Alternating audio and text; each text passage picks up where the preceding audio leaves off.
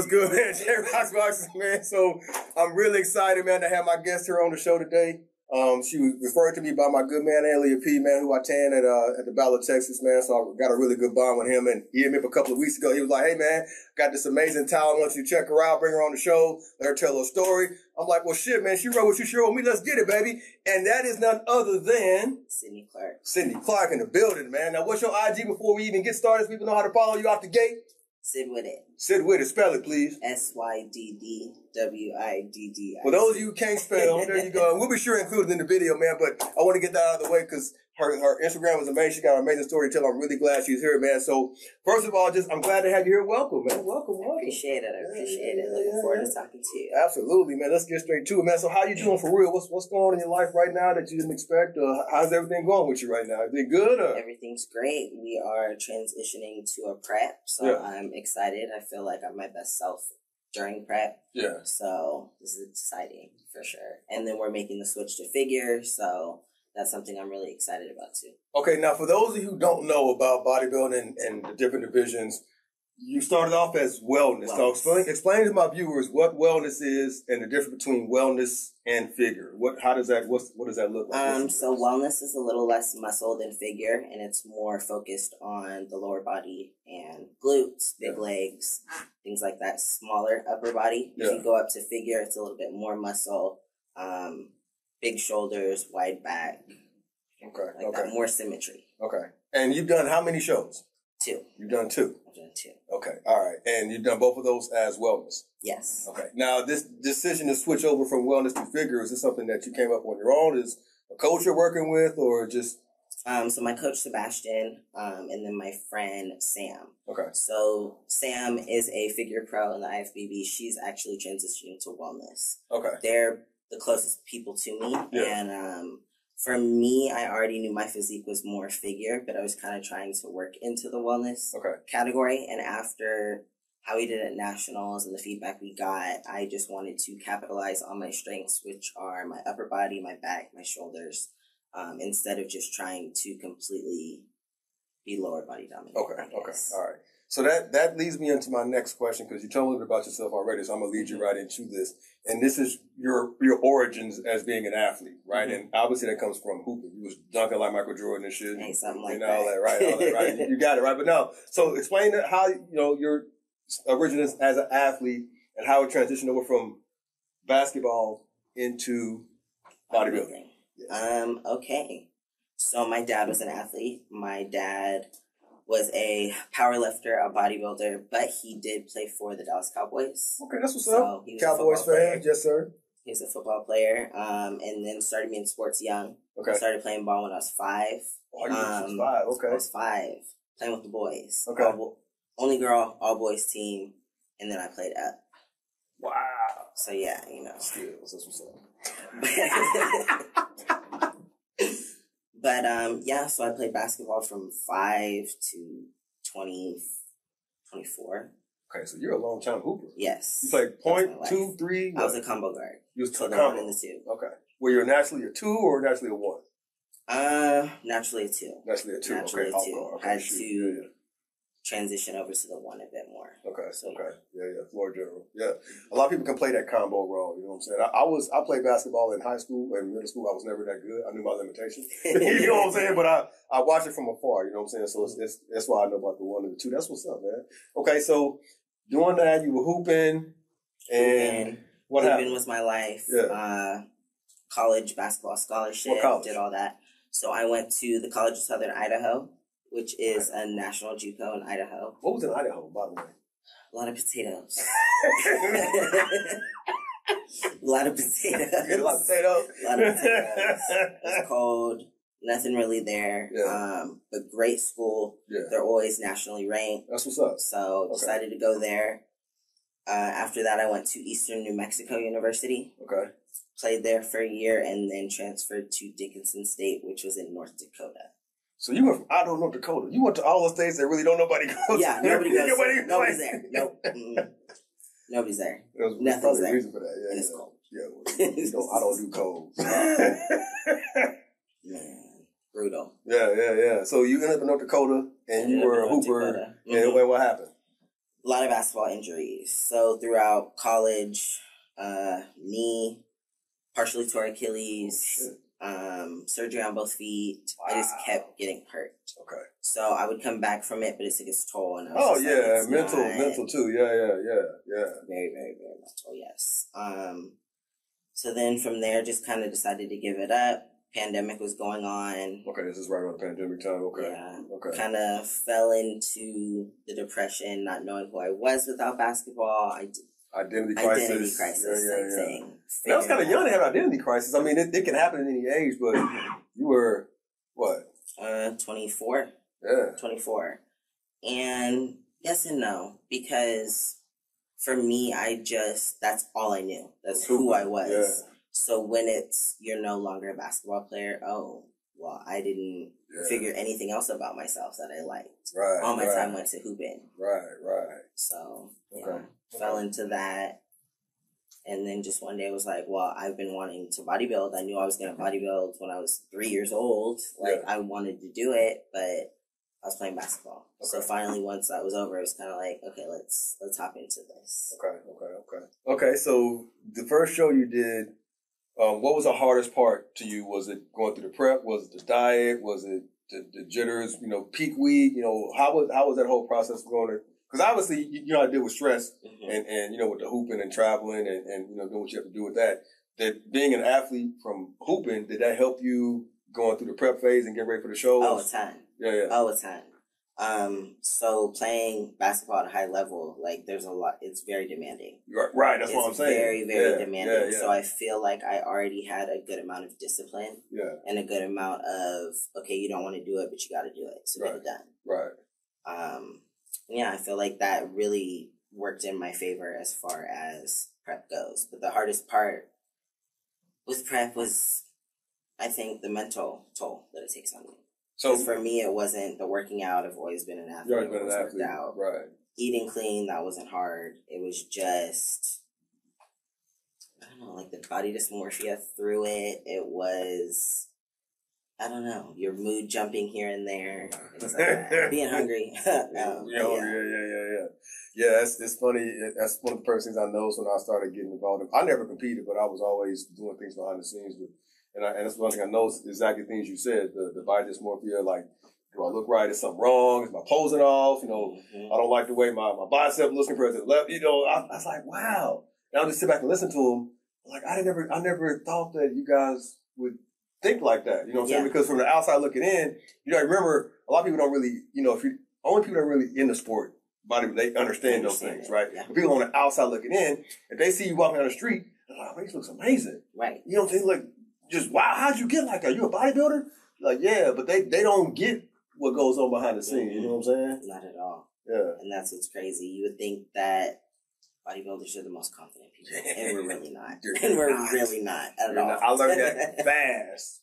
And I was telling Ellie, my guy, the story, because I do tanning. We do tanning for competitors. Right. And, you would see these physiques anywhere else. You're like, these guys they're like Greek goddesses, you know what I'm saying? These women look like just beauty queens. And when we get there and they would tan them, they would complain. They would be not happy with us. So I'm like, you look amazing. Yeah. It's insane. It's insane. And it was a culture shock for me, you know what I'm saying? And that's why I really, and we can talk about the mental health now, and that's where I really feel like people who are passionate about that topic, they should share what they feel. You know what I'm saying? So I know you really, it's in your Instagram handle that you're a mental health advocate. So talk a little bit about that, how you got involved with that, why that's important to you, especially now with the bodybuilding stuff. That's a deep question. Yeah. I don't know. For me, I just feel like I've had a lot of things thrown at me throughout my life. A lot of unexpected things, a lot of twists and turns, a lot of knockdowns. So I've been through the stages of depression. I've been through being completely alone. When I had, I could be in a room full of people and still feel completely isolated to myself. And I remember how that made me feel, and I don't want anybody else to ever feel that way. Yeah.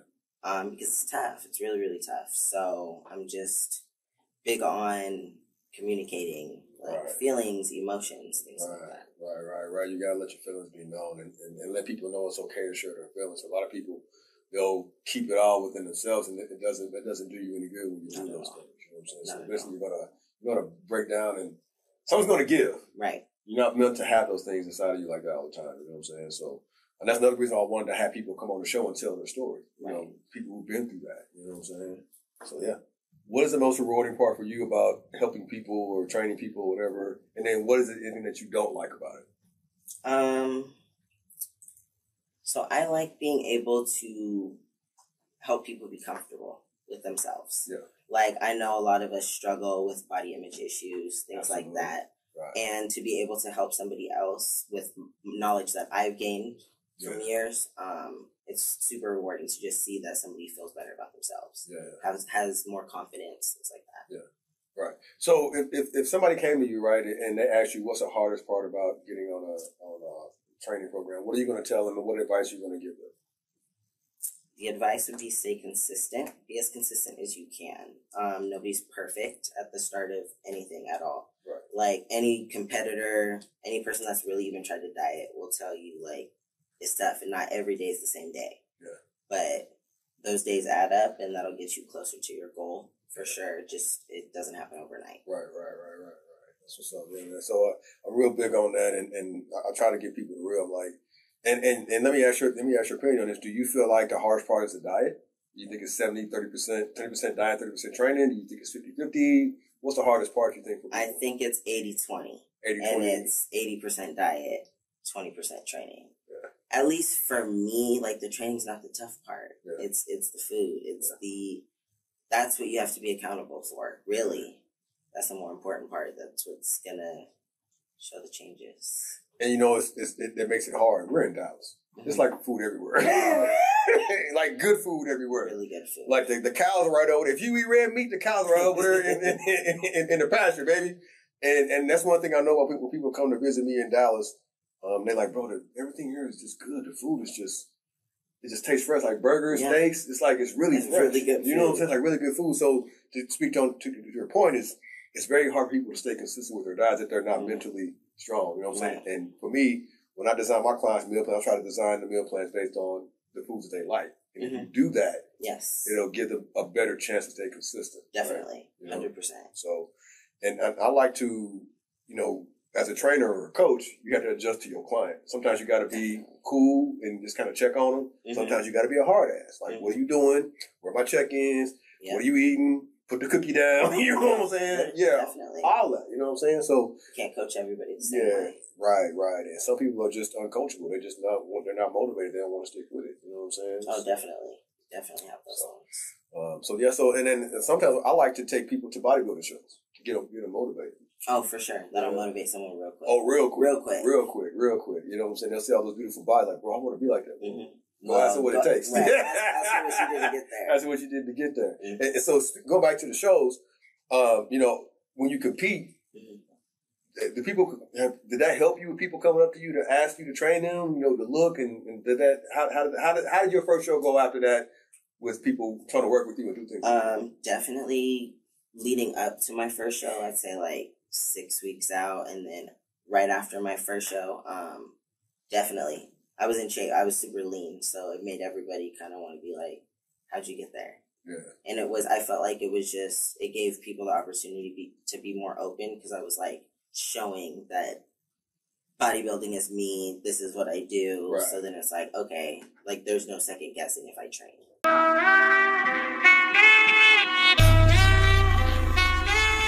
So do you think that bodybuilders, and particularly women, right, when they compete in the sport, do you think that it's easier for them to come back after having a child to compete, or do you think once they have a kid, they should kind of back off? Or what are your thoughts on that? The thing that's crazy is most of these women in the IFBB are moms. Yes. A ton of them are moms. And you would never guess. You would never guess. So, I mean, I feel like it comes down to if you're able to manage your time. Yeah. Really, that's because physically, that's the beauty of bodybuilding. You can literally shift your body into whatever you want it to be. Yeah. It really just comes down to that time, because it's a very time-consuming sport. Right. So, on a typical day for you, since we're talking about time and how much time it takes, what does a typical day look like? What time you get up? You know, what's your breakfast? You know, how does your routine normally flow? So for me, I need my time in the morning. Like, I really need my time to myself. I get up in the morning and I prep all my food for the day because I eat 6 times a day. Right. And I'm gone till 8 o'clock at night. Okay. So what time do you get up? Like 4:30. Okay. So I get up at like 4:30. Get up, make my meals, listen to my podcast. Okay. So what podcast do you listen to? What are you listening to right now? I listen to Michael Todd. So every sermon that he does, like on Sundays and stuff, that's how I start. That's how you start your morning. Yeah, nothing wrong with that.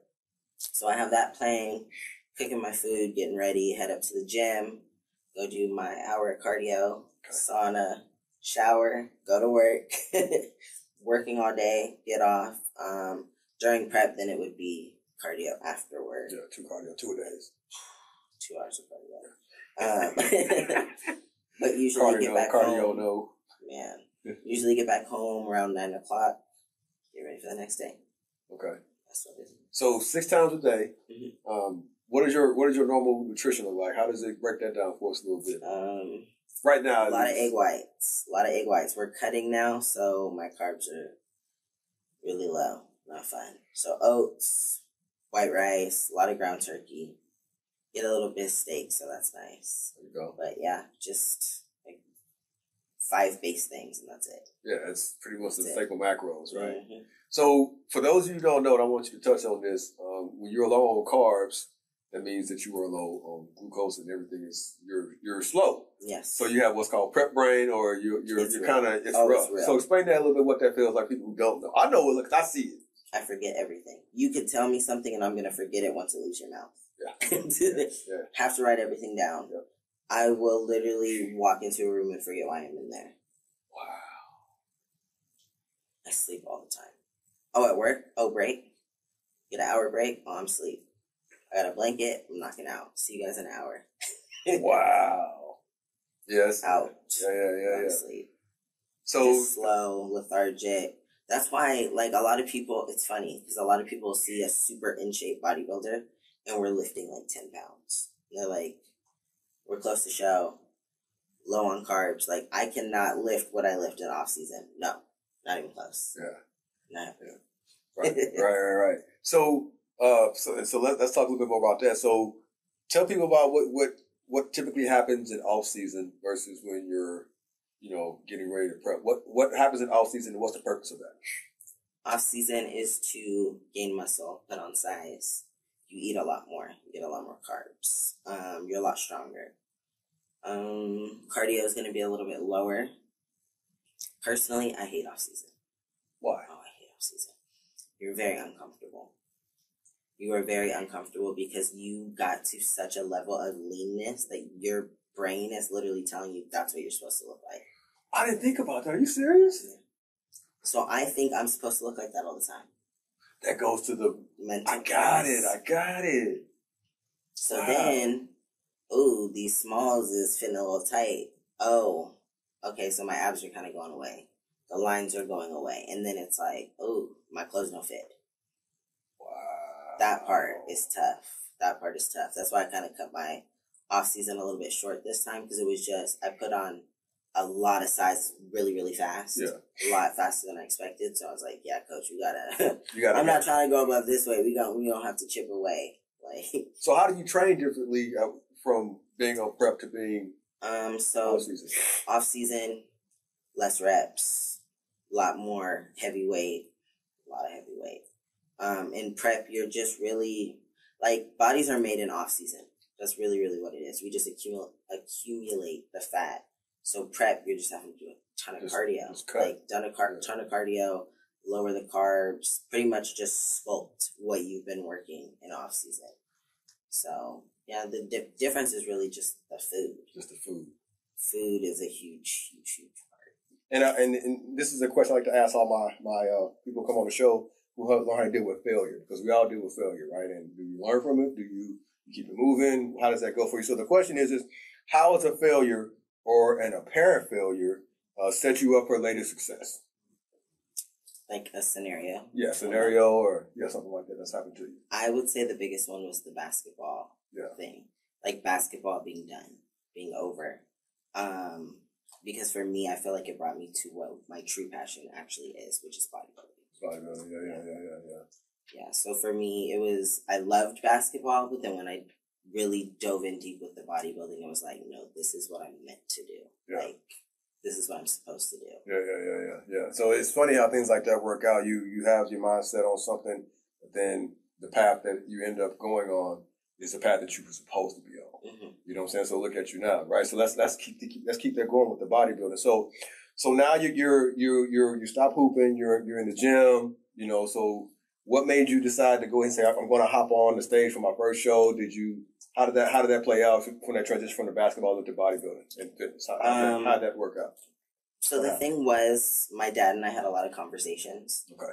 And he always knew I wanted to do it. And it was just kind of like, okay, well, this is done. You have nothing holding you back now. Yeah. So it's just jump into it. Just do it. And then for me, I had just started working at LA Fitness. Out here in Texas.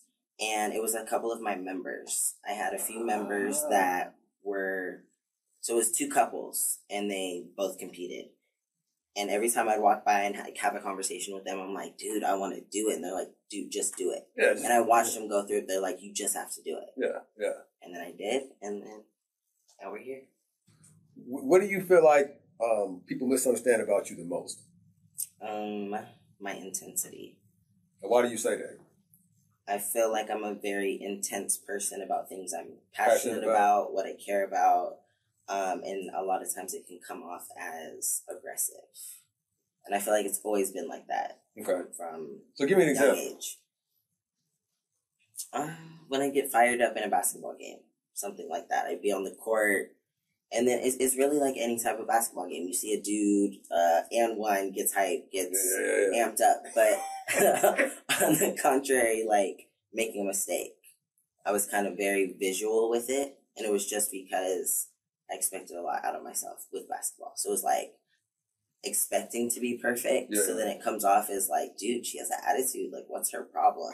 And it's like, no, I have high expectations for myself. Yes. Right. Now, is it hard for you when you have high expectations for yourself when you don't meet that goal? Is that hard for you to accept that, or you just take it as a learning lesson and keep it moving and go? It's really hard for me to accept. It's really hard for me to accept. And a big thing with that is just like, I don't celebrate the small wins as much as I should. And I'm learning that. And it's like, you have to, because you're always going to be wanting to be better. Right. You know, so if you're never celebrating the small stuff, you're never going to be celebrating. Right. That's a good point. And that's a very good point. And so I'm like that as well. I've set very high expectations for myself and I really go hard. But I found that one of the things that helped me is I have a organizer or a daily chart of things that I want to accomplish, right? And it's a nice little template that I made up. And so I plan out my week. I do check marks about the day, wins, losses, things I need to look at. And when I look at it throughout the week, I'm like, wow, I'm actually on track. I'm on track, right? And then I look at it every Sunday. I wake up in the morning, I look at what I did for the week, and I have check marks. And I'm like, wow, I did a lot. And I congratulate myself. Right. And I look at those things, but I also look more at the failures. What did I get done? Why did I get that done? You know, what can I have done to make better? Do I need to bring somebody on that's smarter than me and this, things like that. And I found that really has helped me to deal with what I'm asking you. Like, how do you deal with when you set high expectations? You don't get those in place or you don't pass them. What can you do to how does that, affect you and how can you deal with that? And I found that's kind of what helped me out. Yeah, that's definitely helpful. I've seen a lot of people do that and a lot of people speak highly of that. Yeah. And I think it's a really good way to, one, stay accountable, but two, really remember all the things that you're doing. Because I feel like most of the time we just forget. Yeah, we do. So it's like so many things happen throughout the day, so I'm forgetting about all the good stuff. I'm focusing on all the negative. How did and I'm way further than I was 3 months ago, 6 months ago. Things like that. Right.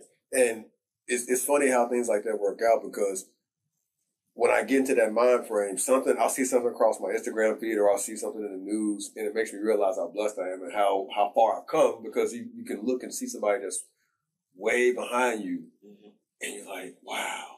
And it humbles you right quick. Like, wow. Oh, definitely. You know what I'm saying? Like, I've really come a long way. I've got a long way to go, but look at how far I've come. Right. Now, I got to use that. I got to go back and help people who are way in the back, who really are trying to get to where I'm at. And that's why I talk about the mental health, the inspiration.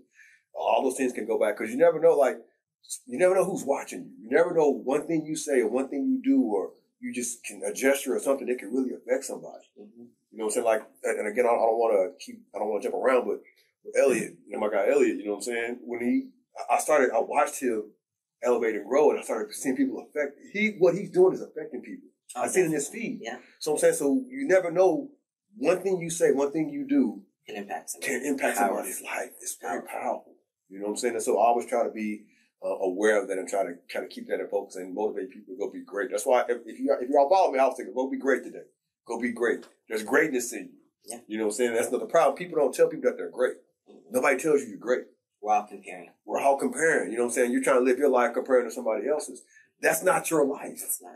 It's not your life, man. You're supposed to live your life. And if you live your life following somebody else, you're going to be lost. Oh, definitely. You're never going to reach full potential at all. At all. Thank you so much for coming on the show. I've learned a lot. I'm like, wow, I didn't know so many things about bodybuilding, man. And I've been around it a long time. So you never take a book by their cover. You can always learn something from anybody, man. So on that note, I want to again, thank you for coming out. What's your Instagram so people know how to follow you? So it's Sid With It. Sid With It, spell it? SYDDWIDDIT. There you go. Sid With It, like sick with it. You know what I'm talking about? Yeah. Sid With It. You know what I'm talking about? I appreciate you. Talking to you has been great. A lot of insight from me too. Yeah. Learn a lot. Yeah, man. It's I like having interesting people on the show who bring perspective and context, right? Mm-hmm. And sometimes it takes some people a little bit to relax. And it's just a conversation, just means you chopping it up. Oh, for sure. And you gave it up. You know what I'm saying? So shout out to you. I appreciate you coming on. It's not going to be the last time you're going to be on the show. You're going to come back probably in a couple months as you're going through prep. Oh, yeah. I'm sure you have some more hilarious stories. What's going on? You already know. You know what I'm saying? And what show are you thinking about doing this year for those who are interested? What are you thinking about? So I'm doing Universe, which is going to be a national show. Jersey? Yeah, that one's in Jersey the end of June. Okay.